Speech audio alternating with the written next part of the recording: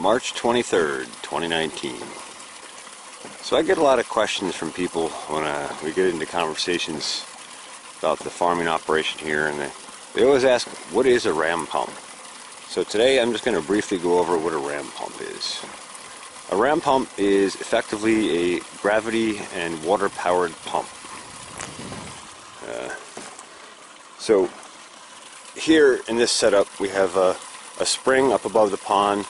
We have a water line coming down. This 2-inch line comes to a standpipe, which basically just acts as a small reservoir for the pump, and then it runs down to the ram pump. We get about 6.5 foot of drop from the spring to the pump, and we'll go down and take a look at the pump and I'll explain how it works. So here we are down at the pump, just down from the standpipe that we were at. This is a ram pump. Basically, it uses 2 check valves. I'll shut it off for a second so you can hear me over it.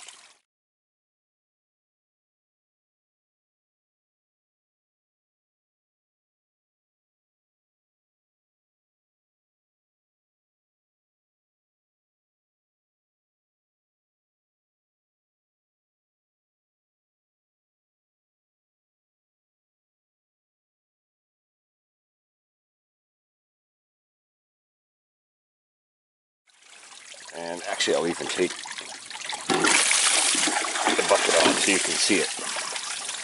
So it uses 2 check valves, and they're set up reverse from a normal check valve where you'd want to prevent backflow of water in a water system. In this case, they're set up to allow water flow until the check valve is force closed. So water flows through this check valve until it is slammed shut. When it slams shut, that pressure wave pulse pushes through. This is another check valve. It pushes through that check valve and is trapped in this chamber. From this chamber, it goes out to the output line.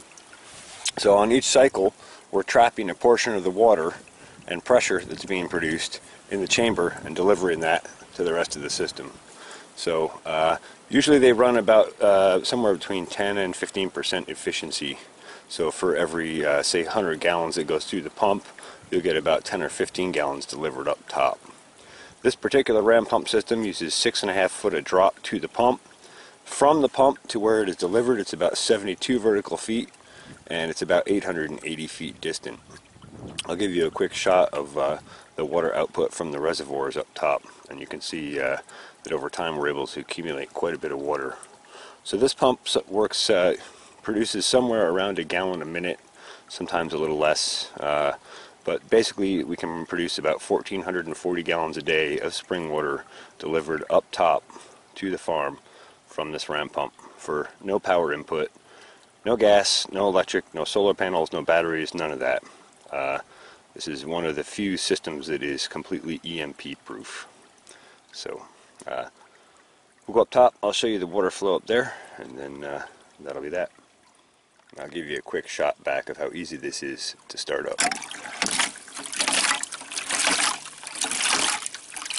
That's it. It's pumping.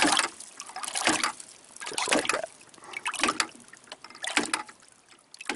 Well, just to give you an idea how far the water goes. You can see that line snaking up the hill. Goes all the way up that hill, up over the top of that hill, and up to the barn. And you can't see the barn from here, but it's up that way.